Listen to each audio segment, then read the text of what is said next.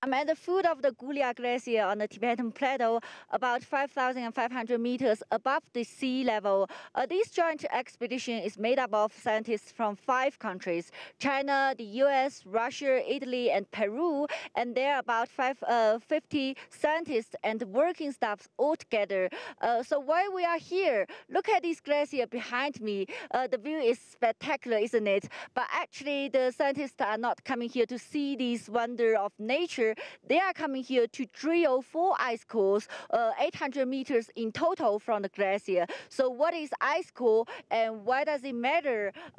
You can see this edge of the glacier behind me. Actually, the ice is not as crystal clean as we usually see. There are many layers containing dust and impurities, which is an important climate data when the ice was formed.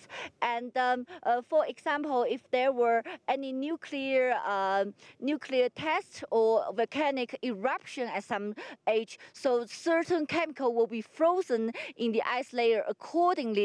So actually, this glacier is an archive of climate data dating back to for thousands of years. So what the scientists want to do this time is to get a sample from it and to decode the information to provide the evidence of the climate change for science research and government policy making.